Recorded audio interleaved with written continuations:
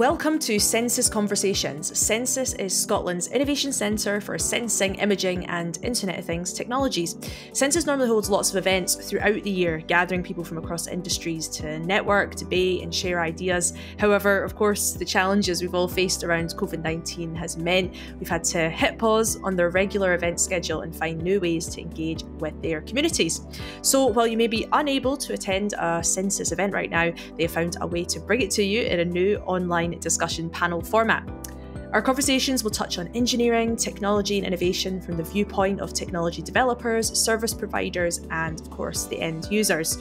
We're going to be looking at examples of what's happening in the sector right now, challenges businesses are facing and how sensing, imaging and IoT is being used to help overcome technology barriers and, of course, transform organisations. So for this conversation, we're going to be talking about some of the cross-cutting challenges around transport and logistics, exploring how technology can be used to create smart, connected, integrated, and of course, sustainable transport networks that benefit both operators and service users. Hello everyone, welcome to CENSIS Conversations. My name is Gemma Milne. I'm a science and technology writer, and today we're going to be jumping into this brilliant topic: planes, trains and automobiles getting mileage from sensing, imaging and IoT to deliver a smart, sustainable Scottish transport system. And I'm really excited to be joined by four wonderful guests. Before we kind of get in deep to the topic, I wonder if each of you, we could go around and do really brief introductions. Cade, let's start with you. Hi, my name's Cade. I'm one of the business development managers at CENSIS. Thank you. Steve. Hi, I'm Steve Cassidy. I am a director of Fuse Mobility and co-founder. It's a startup in technology. Brilliant. And Tom? Hi there, I'm Tom Rafferty. I'm Head of Innovation for Cofficient IoT, looking at innovation, digital transformation and leading edge IoT technologies. Thank you, Tom. And finally, Amye. Hiya, I'm Amye Ferguson. I'm a Senior Project Officer at Aberdeen City Council, working in the Smart Cities team, and I'm also the Project Manager for an EU-funded project, Civitas Portis.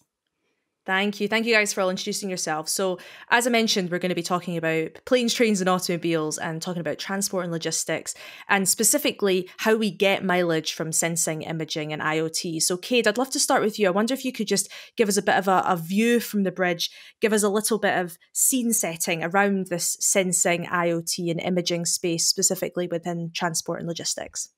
CENSIS is the innovation centre for sensing, imaging and IoT based in Scotland.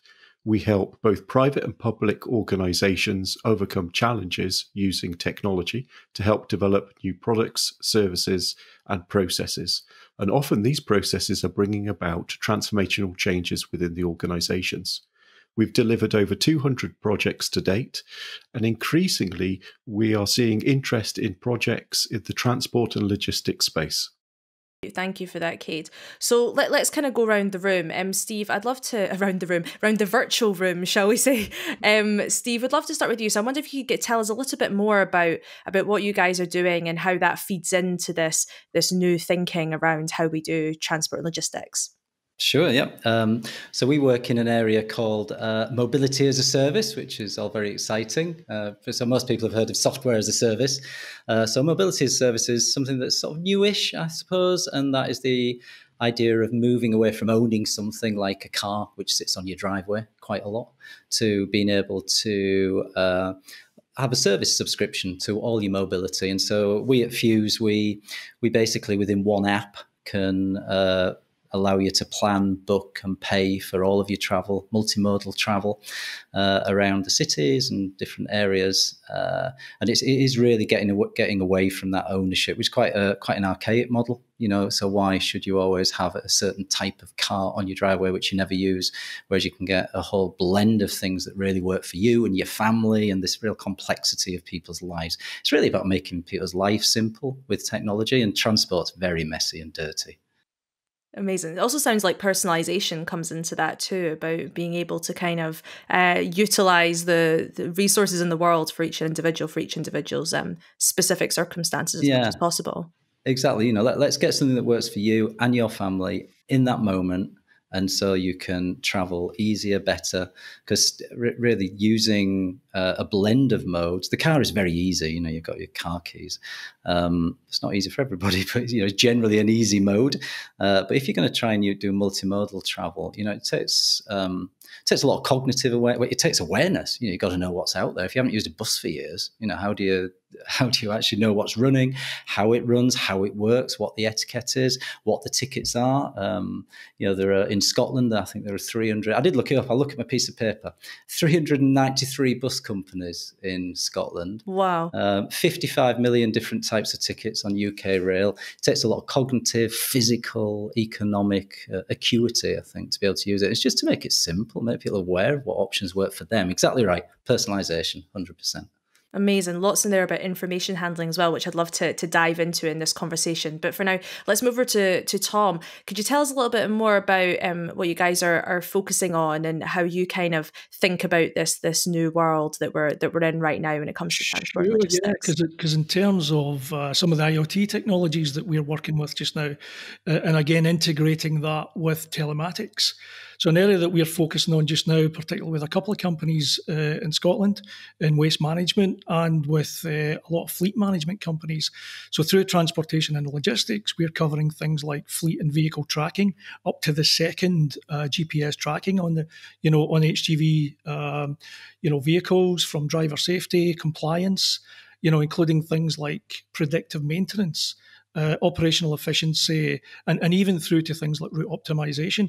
So this is a system where we're integrating back-end into ERP solution for all the, the job management and the financial side of it. But we also have live telematics, including things like geofencing, where we can calculate very accurately things like time on site for a particular vehicle.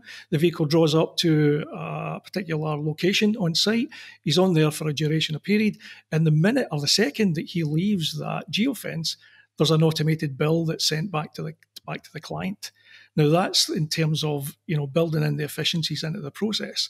Now the other things in there is looking at some of the job management where we can feed a range of, say for instance, 200 jobs per day, and the route optimization software will then coordinate that to in-cab. It will, triangulate to the particular driver. He will get his plan on a mobile device in-cab, and it will give him proper route optimization and obviously looking at the directional details, to the end customer. So it's a whole integrated solution, including the things like telematics, route optimization, and back-end ERP solution. So that's where we're looking at, building these three platforms, together to have one. It's like almost one application where we have one sign-on, and the fleet managers have, everything at their fingertips. Because the key thing, we're working with some of the main dealers, say like Volvo, for example, on things like diagnostics. So we've got over-the-air diagnostic information that's going real time to particular, the maintenance teams, so we can categorize the type of defects that potentially are coming up. And this is where we look at AI and machine learning for predictive maintenance for vehicles. And that has a big impact on, looking at making sure that the fleets are in best health possible. So there's a whole range of things, and we're moving into areas like adopting IoT sensors within the vehicles themselves, so that we know the capacity real time of particular tankers, so that we can route them, accordingly. So there's a lot of technologies that we're, putting into one system that gives the entire, gamut of, fleet telematics, as it were, for any transport and logistic business. Yeah, there are definitely lots of themes around there. Again, around information management, putting data to use, but also about optimization. So we'll definitely come into some of those themes. Amye, I want to come to you for our final sort of deep dive into what you're doing and what the kind of current state of things looks like for what's happening in Aberdeen transport and logistics. Yeah, sure. So in the introduction, I mentioned our project Civitas Portis, which is a EU-funded project which looks at sustainable mobility solutions in port cities, and Aberdeen, of course, having a harbour situated to the heart of our city centre. As part of that, there are several measures that we're doing, which involves like technology and data and the use of that. But one of the main measures that we're looking at, which is really exciting for the city, I believe, is the development of a smart journey planning app. It's not quite a mobility as a service solution solution quite as yet, but it definitely is a longer term ambition to become that. But in the first kind of early development of that, what we're looking at is the integration of data from various different sources, and how we can use that to potentially be behavioural nudges to encourage individuals out of the private vehicle and onto more multimodal journeys. But as part of that, you've got to have a whole range of active travel infrastructure improvements at the same time as that. Just when I'm hearing the conversation, I just want to touch on another bit of really innovative work that we're doing as part of the city, not as part of Portis, but as part of ERDF, the Smart Cities, Scotland's 8 city work. Aberdeen City Council, we looked at intelligent street lighting. So, and as part of our procurement, we had a focus more on the communications network. So we deployed LoRaWAN gateways, and through those gateways, we can actually control nodes on each of the street lighting columns. So it is an intelligent street lighting project, but actually it's a much wider project than that, because we've got sensors. So from the smart belly bins that we have, we've got waste as well, air quality and flooding are all connected onto that central management system. So that's another really exciting project, and just goes to show the innovation happening in the city right now. Amye, I'm going to stick with you actually for the next question, and we'll get back to get the views from the others as well. But I think something that's been mentioned in all of these kind of intros and views from the bridge is this idea of trying to integrate many different physical systems, informational systems, different kinds of people and different kinds of jobs. And with your role, obviously working, representing a city and representing the people of that city as well, what do you sort of see as the difference between the opportunity that all these different technologies are bringing versus the reality of perhaps the challenges of starting to implement? What are you kind of up against right now that you see as something to still have to work on? Yeah, so what's been challenging is smart technology has been quite new to me, and the development of a smart journey app, like having developers behind us who are giving that support, has been really helpful. But what I find challenging as an officer is getting around the privacy notices, the governance around it, the data, the GDPR. And for me, that's been quite challenging. You want to supply a product that's going to be helpful for your citizens, but you've got maybe some institutional organization barriers that you've got to come across first, especially for something as new to it for me.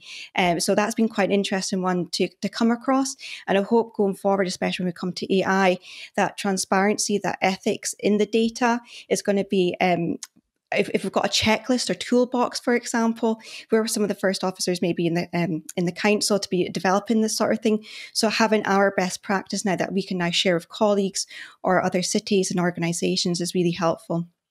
I want to come to both Steve and Tom for this one, because there's a lot of discussion about, with new exciting technologies, innovation and whatnot, we often look to startups or to agile companies that are able to dive into these new technologies or create these new technologies and then sell them onto the market. And of course, with some kinds of technologies, you don't necessarily have to integrate with these huge sort of social systems, again, both physical and informational. So I wonder if you could both talk a little bit, maybe Steve, we'll start with you because I know you've already worked with Amye up in Aberdeen, about what it's like from a company perspective, how to innovate quickly, do all the sort of fail fast and all these ideas that we have around innovation, but at the same time actually implement at scale somewhere like an entire country like Scotland. Yeah, that's a good question. I think that innovation and that agility is, we came out of Fuse Mobility came out of being the R&D division of a larger organisation, a transport services company, and it's been great. We're a little bit like Pit Ponies released at being able to, really look at really try and discover where that user value is and being able to understand what problems and everyday life problems we can solve. And going back to Aberdeen's a great example. So the contract there is very much built around user engagement and design sprints and co-creation. And okay, we've got a platform and we've invested a lot in the platform, and that brings together all this messy data that we're talking about. And we can, through a front end, can make it all very legible. But the great transport system of the future isn't going to be designed by a load of transport people sitting in a transport room talking about transport. It's about talking to people about their real lives. So we've gone, through working with Amye, we've gone through 2 or 3 or 4, really. It depends how you define it, different co-design sprints, talking to people from a range of backgrounds and talking to them about the travel, and then trying to say, well, what are the real features that will make a difference to your lives? So that's been good. And then the scaling bit, so that's the agility bit, getting close to users. That's been really exciting. The other thing about the scaling question is a good one. So we ourselves have a platform which can bring in data. That data, as I say, if there's data available, and it goes back to the early questions about from everything from remote sensing to urban traffic control data, which is something that we're getting from Aberdeen. If we can get that data into the platform, we can then, in other cities that have similar approaches, or there is open data that's available, which we can maybe talk about later, the Transport Bill in Scotland is making that more available. We can then implement in other places, and we've learned from one place to another. And so there's lots of things, for example, that we're doing with National Rail, which will apply to whichever city or region we work in the UK. There's other things that are a little bit more localized. And I think the last thing on that, I would say is it's always about one thing that we found very early in Aberdeen was that we can be better than Google Maps if we are personalized and if we are localized. And yes, you can get the economies of scale with a big platform, but you've got to make it relevant to people and their city and their region and their lives. And so it's that simultaneous level, I think, in terms of upscaling that you need. Yeah, it's interesting that kind of having to think about scale when you're talking about an entire city, entire country, but at the same time about that localized knowledge. I guess it's trying to get the balance between the two. Tom, I'd love to come to you to kind of talk a little bit about that from a logistics perspective, because, for the sort of everyday people that are going about thinking about traveling around a city or commuting or whatever it is, sort of supply chains and getting things from A to B is not always necessarily what first comes to mind, but it's obviously a deeply, a huge system, complex system with lots going on. So I wonder if you could talk a little bit again about this idea of the sort of opportunity versus the implementation, and what have been some of the challenges up against you guys.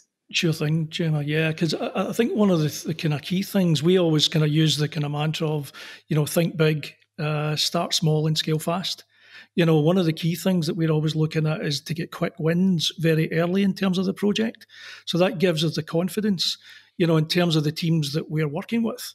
So say, for instance, when we're looking at, if we're looking at transport and logistics, when we're looking at, HGV drivers, for example, how do we onboard them in terms of the technologies that are available now? They're going from pen and paper to, even going into mobility, use mobile devices as part of their everyday kind of day-to-day workings. So one of the things where we try to make sure that they're onboarding, they understand everything that we're doing, in terms of the technology. We bring them in and we start, as we said, we start it small. We give them confidence that we can, we're listening to, what their issues are and how we address those.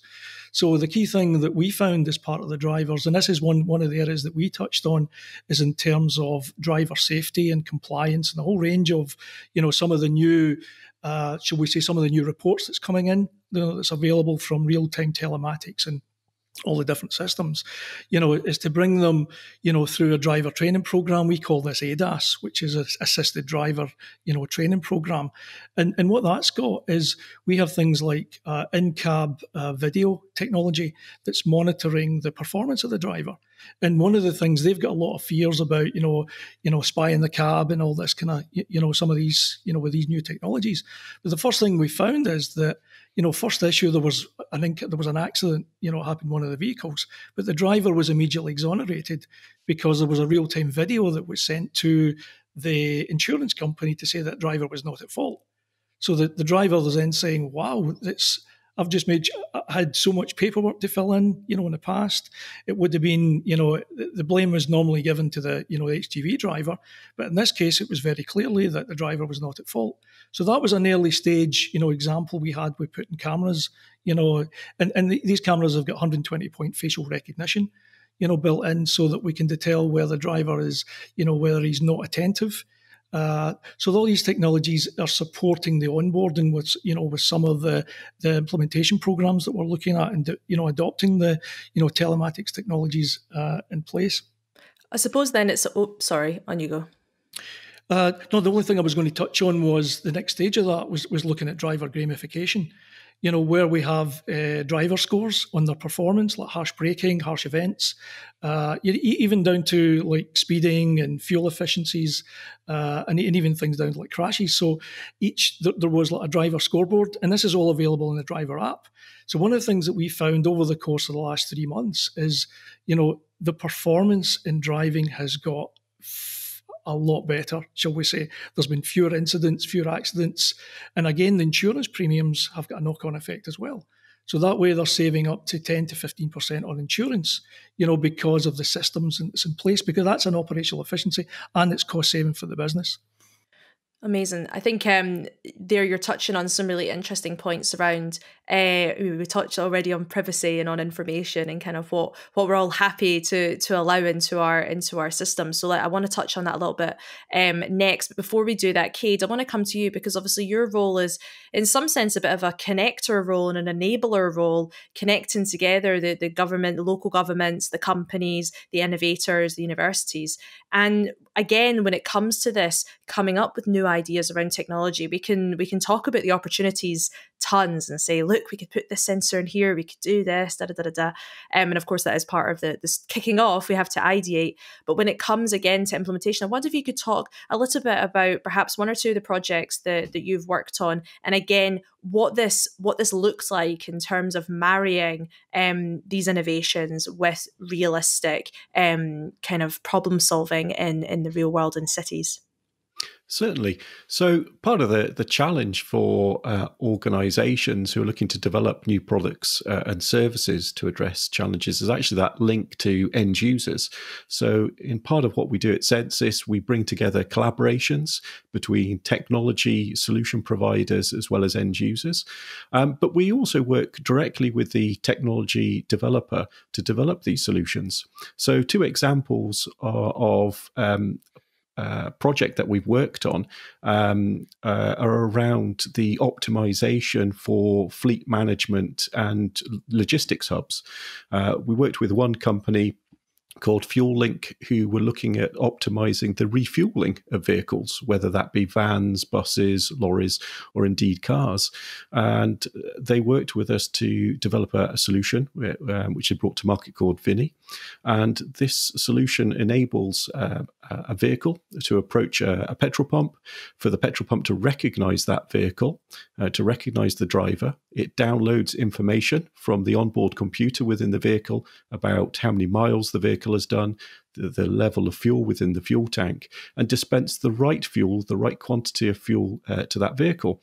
Now, where that is an advantage is it's automated. So there isn't the manual input, there isn't the requirement for filling in paperwork and that human interaction. But I suppose the other really useful benefit is that you are understanding how your vehicle's using that fuel. So it might indicate there's a problem with the vehicle that might need some maintenance, or whether maybe fuel's been siphoned when it's on the road. So there are these other benefits, as well as actually speeding up the process of fueling the vehicle.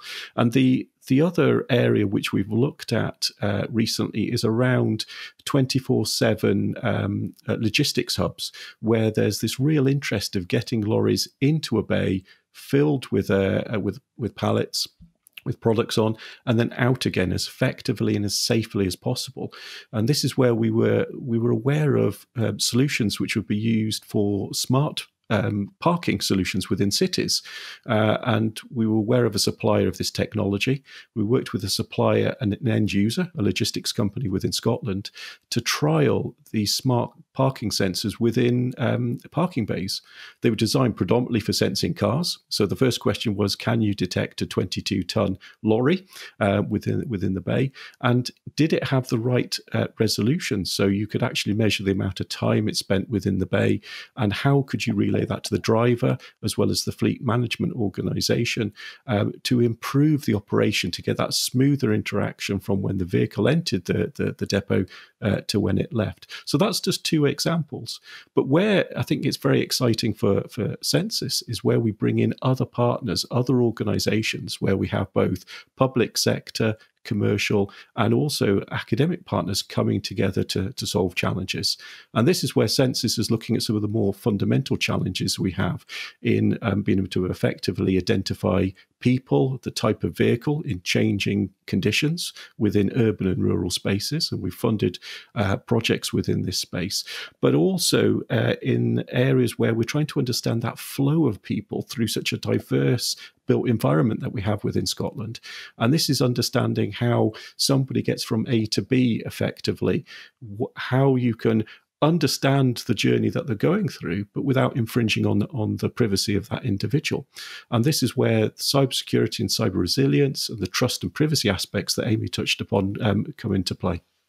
Yeah, so let's talk about data, because I think there's quite a lot to talk about data. Specifically, I guess it's at the root of everything we're talking about. It's the fuel at the center of all this. So, I think on one hand, you've kind of got the questions around privacy and having to balance making things useful and being able to kind of supercharge and optimize and all these sorts of things, with possibly infringing on particular kind of rights or people not necessarily knowing what they're giving access to.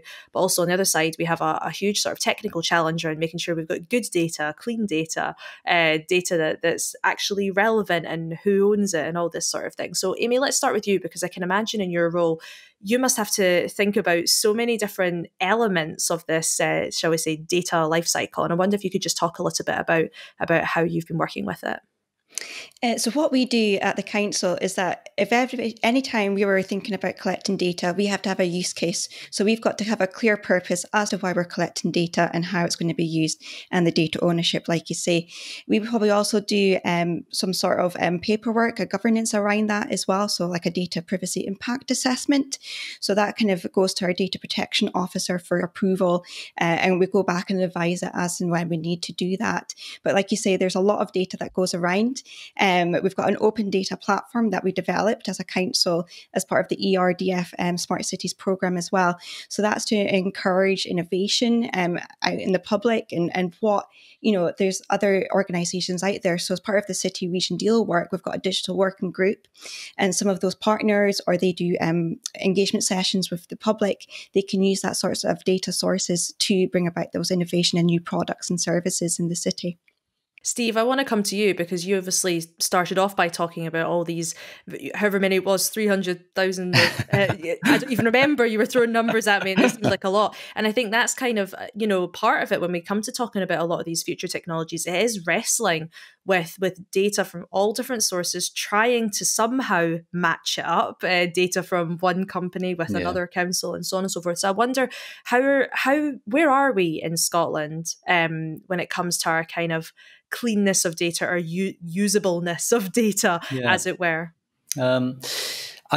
I think there's the new transport bill that was passed last year in October. Will improve things in terms of data provision from bus companies. The bus companies figure, which I mentioned, 393 bus companies. So there'll be new requirements on all the bus companies to provide different levels of data. So that's good. I mean, Scotland isn't too bad. We can get data which exists, and we integrate information from Google, from Travelline, and we just make it more usable. But then there's other information sources. So the Aberdeen example is a good one, in that their urban traffic control data, we can bring that. So real-time parking data, for example, or events on the network, we can bring that into the app. So somebody has something that they have trust and confidence in, the information and the app, and that is providing that's a good service. I think that's the key. I mean, they're the words that we always come back to in most of our discussions, is trust and confidence with the input information, trust and confidence with the output information and the overall service. And, if that doesn't exist, we haven't got anything. We implemented a service for young people a couple of years ago, something called Navigogo, which we co-designed with young people from Young Scot, a national charity in Scotland. And it was really to help people when they got to a certain age, not necessarily own a car, so that they could maybe get a driving license and use car clubs, but basically not necessarily own a car. And one of the things that we spent a lot of time with young Scott was their 5 rights about data for young people to know what information to give out and what they should expect, and making things very, very simple, because we spend a lot of time on terms and conditions and privacy policies, but we've got to make it really accessible to people. And that was a very good example of improving trust and confidence in the service. And the other one was actually in Aberdeen. We were talking to the youth committee for Aberdeen City Council. And one of the things that came out very strongly was for that personalised information. If people can, within the apps that we develop and with our platform, we have personalisation modules where you can enter a little bit of information about yourself, and then you can get the very personalised price. So if you've got a national rail card, or if you've got a concessionary pass, or if you're of a certain age, we can tell you what peak and off-peak means to you, how much it will cost you for that trip. And some people, the young people in the youth committee said, people can use it without registering all that data. But if they register that data, they can get something fantastic back. And they said, please make sure that people understand the value of registering. Please get them to know that because it would be so valuable to us, particularly as everything's changed post-COVID and there's a lot of uncertainty on the network. So again, it's trust and confidence to put your data in, and trust and confidence in getting that data out, and how you do it, from privacy policies to making those things easy, and also how you encourage people to actually use these services with confidence, really. So I was about to say we've gone almost, about half an hour without mentioning COVID, but you just did, Steve. So that means we're going to have to talk about COVID as the next part of our discussion. And Tom, I'm going to start with you, but I want to hear from all of you guys. Obviously, working in the logistics space, we all know is like supply chain has kind of had its moment in the news. I think at the moment, obviously, people really realizing how interconnected our systems are and how dependent they are on, or interdependent they are rather. So I wonder if you could talk a little bit about possibly some of the impacts of COVID on the sort of area that you work in, but also how you've been able to utilize technology to kind of keep going during the pandemic, but B, start to build new systems. Yeah, sure. Because I think initially was bringing, drivers back to work, in a safe environment. Because that was one of the key issues. How do we onboard, drivers back in to be safe when they're actually on site as well, and to give that confidence back to the end customer that, they're basically been tested. So one of the first things that we'd implemented as part of the onboarding process was temperature scanning. And one of the things it tied in with, it's all about integration. So what we had was a temperature-based scanning camera that was linked to, it was almost like a kind of clock-in system, but not so much as, monitoring for that purpose, but it was more so, and it was through retina scan, where we're doing temperature monitoring. So they can even use their masks, for example, but still have temperature, temperature testing. That was all time-stamped, and it was all available on the driver app. So the driver can then, when he comes on site, he then has got a sign notification to say that this driver is safe. He has been tested. So that was the first kind of part of the process that, we'd implemented. The next part was through the mobile app technology, where we brought in sanitization checks as part of vehicle inspections.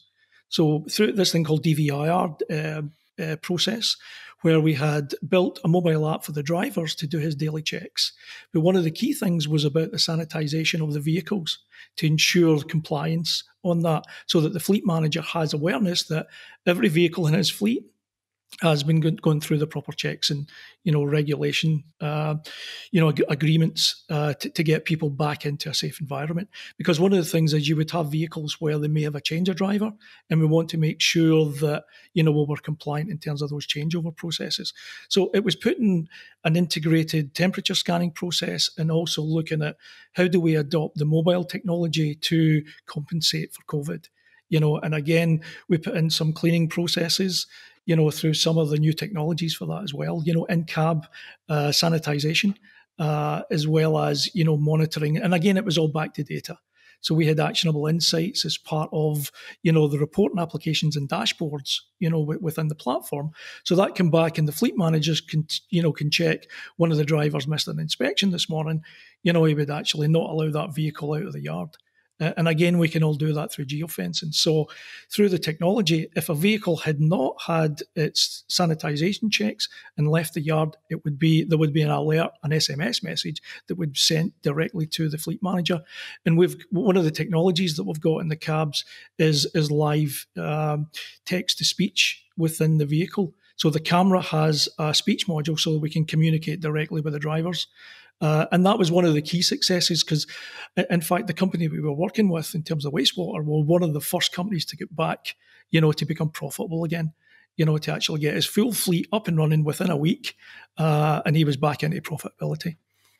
I think one of the big things you're talking here about is, reacting to what's happened and making sure that people can get back, that companies can survive. But I also want to talk about, obviously putting aside a lot of the horrendous stuff that is happening as a result of the pandemic, but thinking about, particularly with public transport, the opportunity perhaps that this pause of sorts is giving us to maybe rethink how we design, how we do things. Amye, I want to come to you to hear your views, obviously from that city perspective. Yeah, well, I just wanted to kind of touch on quickly is that in Aberdeen, we have the Spaces for People project. Like many other Scottish cities, we've got funding from SUSTRANS to implement various different measures to help the social distancing. So as part of the Smart Journey Planning tool, we're looking at a how-to etiquette. So we already had one to make people feel a bit more comfortable about, confident about taking public transport. But now in light of COVID-19, it's more about the etiquette. So wearing your face mask, like reduce maybe timetables, if the capacity on buses as well. So like you're saying about the public transport. So we're doing that, incorporating that hopefully into the Smart Journey Planning app, and we're hoping to launch it soon as well. It's not fully undergone all the testing that we maybe wanted to because of COVID, but we've been thankfully doing a lot virtually for the co-design sessions to make sure there's progress in it. But because of the tie-in, because it could be a really useful tool for individuals in light of COVID, we're hopefully bringing that forward. And we've also maybe got some advertising space within the app as well.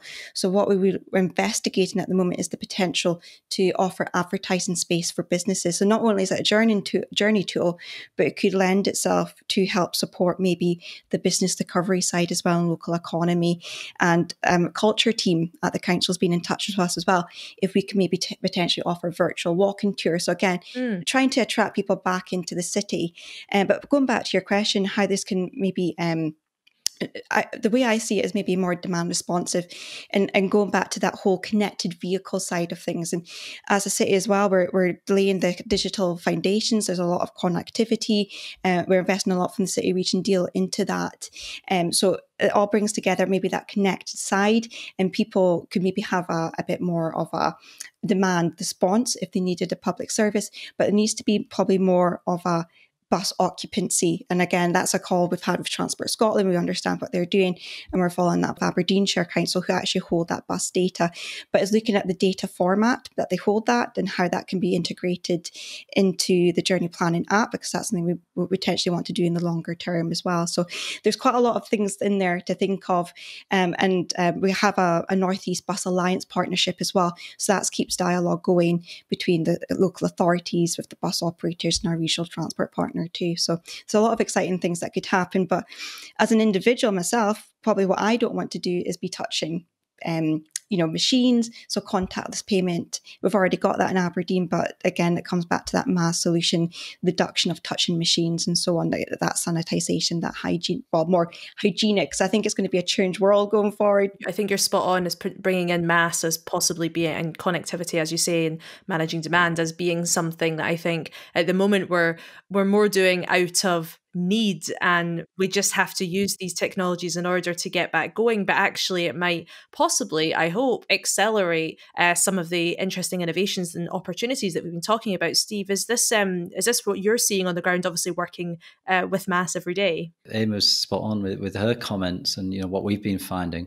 I do think that there's now an increased focus on, I've spent most of my life trying to get people to use buses, and suddenly people were told not to use buses. I just started a journey planning company, which wasn't probably the best time to start a journey planning company.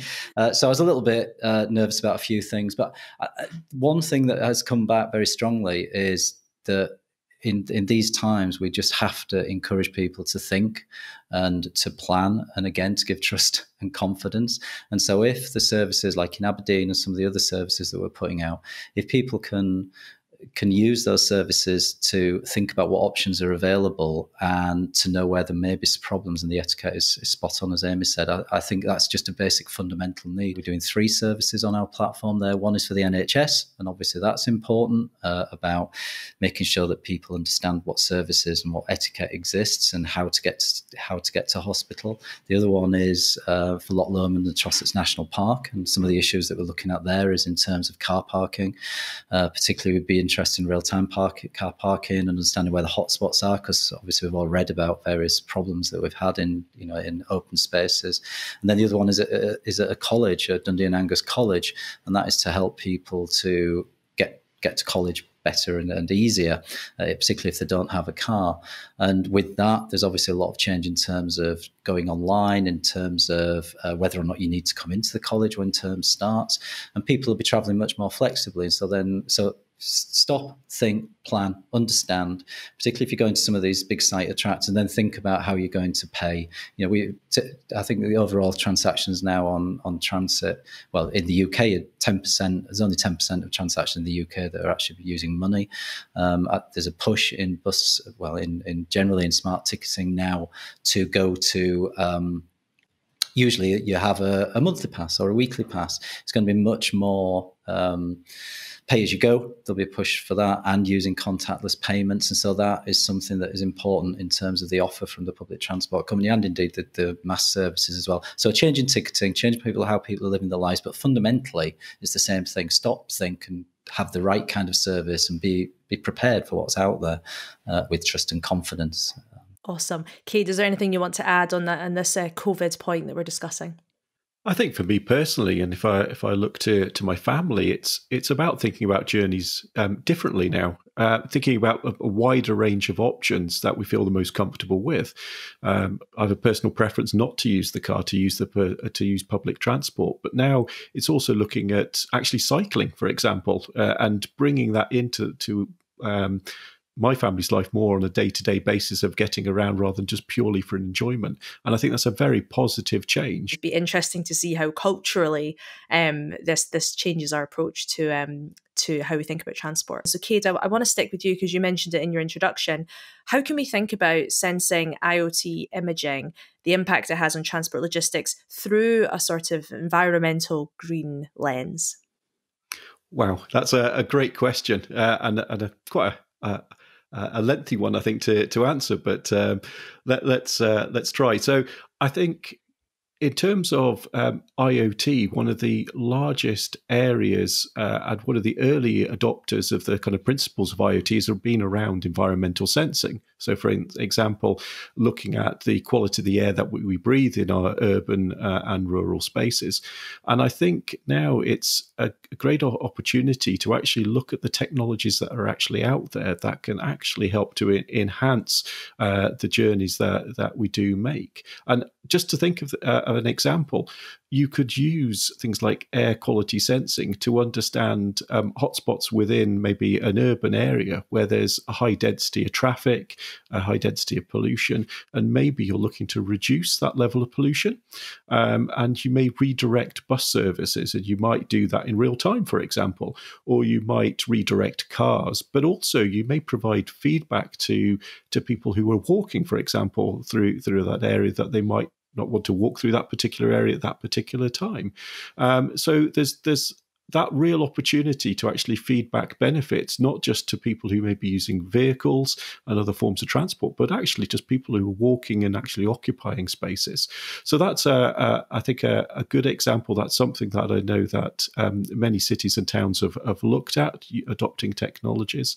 But, it could be taken, far more. And again, I think for me, it comes back to the integration with the other systems that already exist.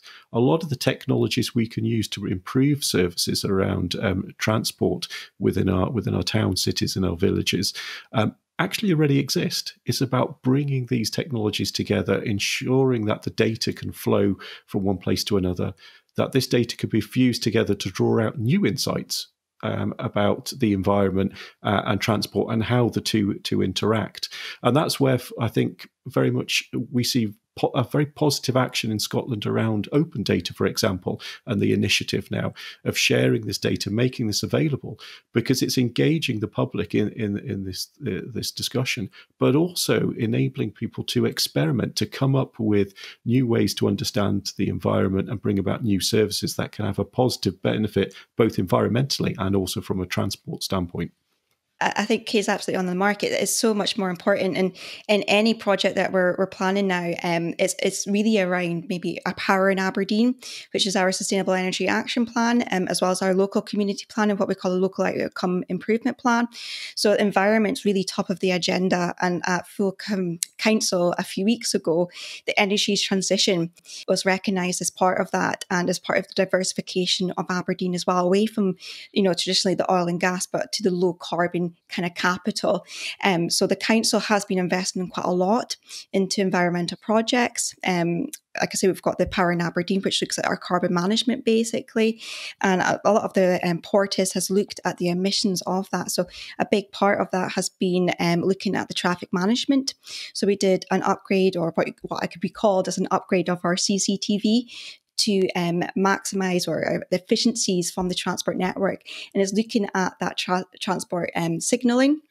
Maybe if things need to be rerouted around the city centre, like Cade was kind of mentioning, that stuff that we're looking at and doing at the moment. Car parking, dynamic car parking is something else that we're really interested in.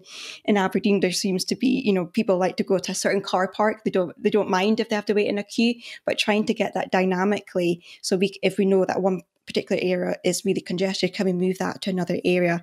But again, if we implement other solutions like the Act to Travel Hard kind of infrastructure, we're looking at procuring a bike hire supplier as well. So there's a range of stuff that we're doing at the moment, and including a low emission zone. We're looking into that and how we can use automatic number plate recognition to kind of enforce that as well. But a big part of what we're doing in Aberdeen too, as part of the whole diversification, is hydrogen.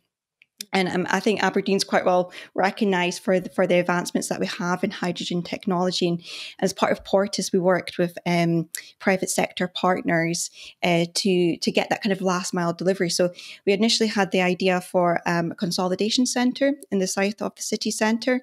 Unfortunately, there wasn't much appetite to do that, but we could still take forward that last mile initiative. So we've got some private sectors on board. I can't name them yet, but it's really exciting to get them on board. And for their respective fleets, it's the first hydrogen diesel van that they'll have. So it's a real positive for the city. And hopefully with time and more funding, because we've de-risked the technology as a council, we can get more private sectors on board with us.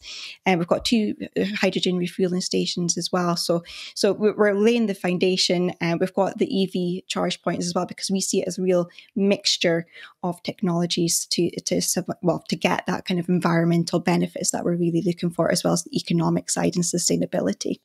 Yeah, and it's so important that local councils, do invest. I want to go to Tom, because I think one of the interesting sort of shifts in conversation around environment, or at least from my perspective, when we're talking about businesses in particular, is environmental concerns not feeling like this, it's just something we do because we're a nice company, but actually because it's going to save us money. It's not just about sustainability of the environment, it's sustainability of business. So I wonder if you could talk a little bit about how, when you're working with your various different partners and implementing these new technologies, how conversations around environment and whether or not the technologies really can provide business savings as well as a planet savings. Yeah, that's a really good point, because that's one of the, in terms of the adoption of the technologies, is looking at what the return on investment is.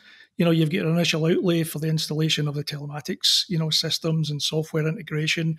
So there's an initial outlay there, but what we're looking at, and this is one of the things where we're working at cost calculators, to give you an indication of, say, over a 6-month period, you can get full return on investment back, for the technology you put in place. And that return is all about things like, fuel efficiency, because that's a key component of, looking at the telematics system. And this is where we've built things like fuel and energy efficiency reporting within the dashboard.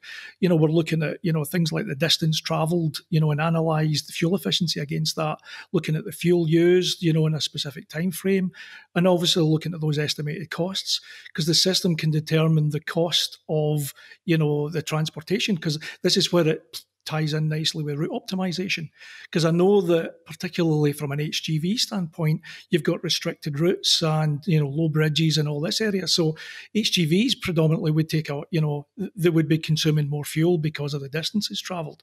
But one of the things I'd like to kind of touch on is, and Cade mentioned this, in terms of looking at the environmental conditions, where we can do proper route optimization and route the vehicles away from heavy polluted areas. And that's a key component, working with some partners that we have, that if we've got access to that open data, then we could feed that into the system to then become, a cleaner environment. But back on to some of the other cost savings. One of the areas that we've just installed recently is, for example, idle time. And this is a key component of the driver, efficiency and the gamification thing that I spoke about earlier. Now, what this, in terms of true idling, gives us an indication is things called PTO, power takeoff. So one of the things is in terms of the wastewater industry, where there is, they're using pumps and motors and the vehicle is idling all that time to supply power. Now, one of the things is we need to understand is when those motors and pumps are in operation, and we can connect directly to those to see whether, the vehicle is idling and the pump is on, or is the driver just, idling for idling's sake? And that's been a key component in terms of how do we reduce, carbon emissions, and obviously overall looking at, costs within the business. So they're the key components of some of the new reports, that are now available. We've now got them within the platform, and they're now been actively using in terms of getting back to that return on investment and cost saving from the initial outlay. And Steve, I want to come to you finally to kind of give us your thoughts on the environment question too, and particularly, you've mentioned quite a few times in the discussion about the importance of users, and I wondered if the sort of role of being personally more responsible when it comes to the environment and your choices around transport has kind of come into play when you've been doing these user groups and the sort of building this business that you have. I think that people want to do the right thing. I don't ever doubt that, ever. But people need to know the options and need to know what the difference will be that they will make by doing the right thing. And fundamentally, in terms of transport, they have to be able to get to hospital or get to college, or you have to be able to live their lives. So if we can enable both, so allow people to make a better choice, that's the way forward. I think in terms of the environment, one of the things that we have found is, it goes back to Cade and his family and cycling, and there's some real opportunities now, I think.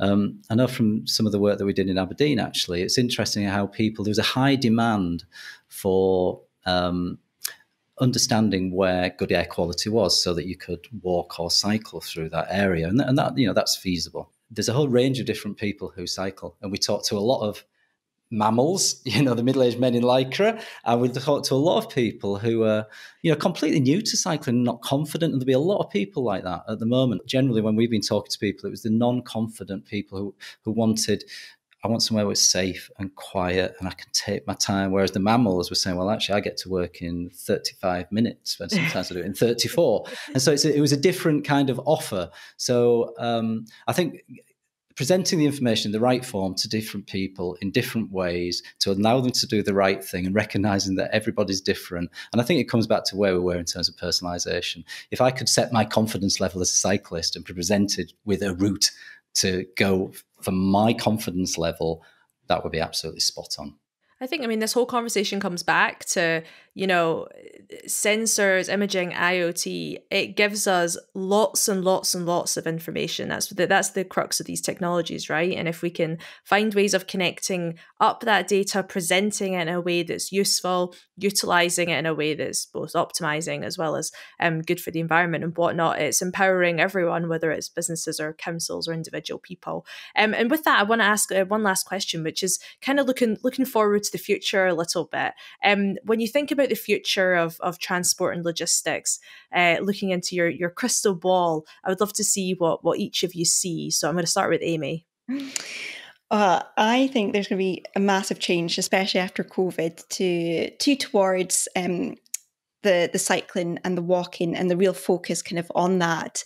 And I think it's going to, this is a total change of pace, maybe of life, as we start working from home a lot more. I think this whole COVID situation has just accelerated us possibly by like 10 years or something like that. And in a personal life, I always thought I was going to live city centre, but I just bought a house in the country, because I know I'm going to be working from home. And it was a lifestyle change. And I think that's going to be part of it because of cycling, more introduction of more cycle lanes. And I think at the same time, mobile is going to be king. I think it's important to the member to be inclusive. And that's something that I've really learned from the development of the Smart Journey Planning app, that's still really important. But for future generations, it's the mobile, it's being connected to their mobile and being able to do things on the move. So that whole mobility as a service, I think, is really exciting.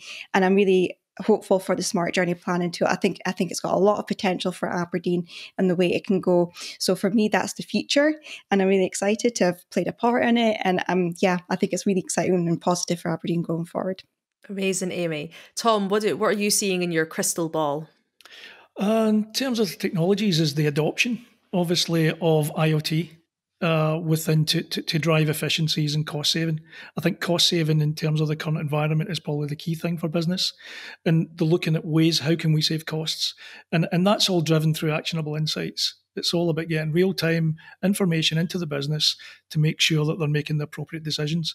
Because just now what I see in the industry is back in the dark ages with pencil and paper, and they don't have that information at hand, to make informed decisions. So I see like the adoption of things like, sensors in the vehicles, which we're gaining a lot of momentum in that space just now. So we've got real-time diagnostic information coming in, we've got tachograph information coming in, compliance, safety. There's a whole range of technologies that are available there. And again, one of the things that we're working on in the next phase is looking at, say, for example, load sensors within the tanks to give that. And that's just a kind of small snapshot of the technology and what's available and where you can drive these operational efficiencies going forward. But I think ultimately one of the things that we're looking at is in terms of electrification. How do we get EV vehicles on the road, in terms of, the zero emission policies? How do we start driving that forward? And again, that's the kind of the new area, new space that we're looking to drive forward.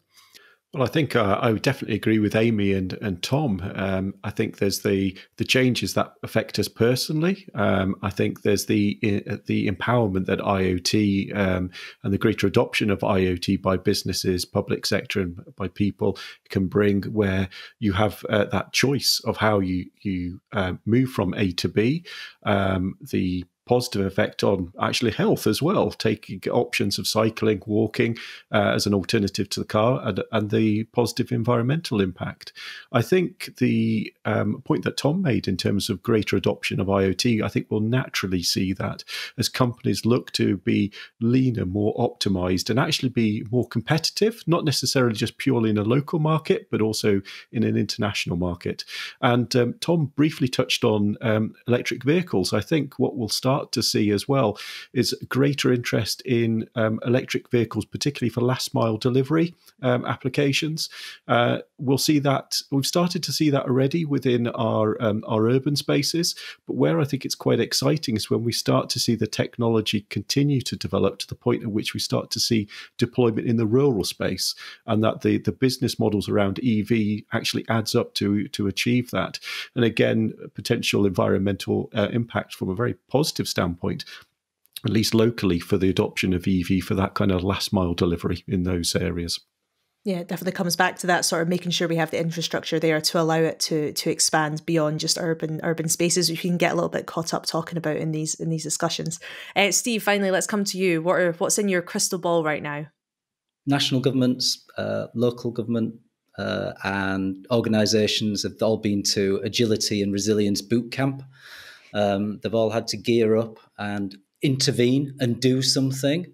And it's been a really, really, really tough journey. And I think there's been lots of lessons learned. But I think the one thing that has happened, because they've been to boot camp, they're going to be much fitter and more ready to actually intervene and do something when there's another crisis, or a local COVID, or issues around Brexit, or other environmental issues that come up. And I think because of that, they want to connect more to organisations through platforms like Tom, through to the public, through platforms like our own, and enact policy. And I think now, particularly given that we've pretty much gone to a publicly owned transport network now, because of all of the subsidies that are going in, and there's going to be more need for bang for the buck. So it's right, what can we get out of the system? What can we learn? How can we enact and keep that feedback loop of learning, which I think all of us have been coming back to. So I think that agility is something that a more empowered public sector and organisations to do something about problems that are out there and use information to achieve that. I think that's going to be the new reality. Awesome. I think that's a brilliant point to finish on. It's not just about the shiny new technologies and all of the kind of questions around that. It really is about mindset shifts and moving forward with that open-mindedness, as well as that armed with the feeling that you actually can do things, even though it might be new and difficult and all that sort of a thing. So thank you to Amye, to Tom, to Stephen, to Cade for joining us today to chat about planes, trains, automobiles, and all the technologies that are enabling the future of transport and logistics. Thank you very much for joining us in this conversation. I found it absolutely brilliant to hear that these things are actually happening in Scotland. We're not just talking about innovation and technology, we're living in really exciting times, it seems. So if you enjoyed what you heard, or if you have any further questions where you think CENSIS may be able to help, perhaps it's a project you're planning right now or a challenge that you have in this space, or you just want to find out more about what they do, please feel free to reach out to the CENSIS team by visiting the website at censis.org.uk, where you're going to find all the information you need about how to make contact. Thank you for joining us.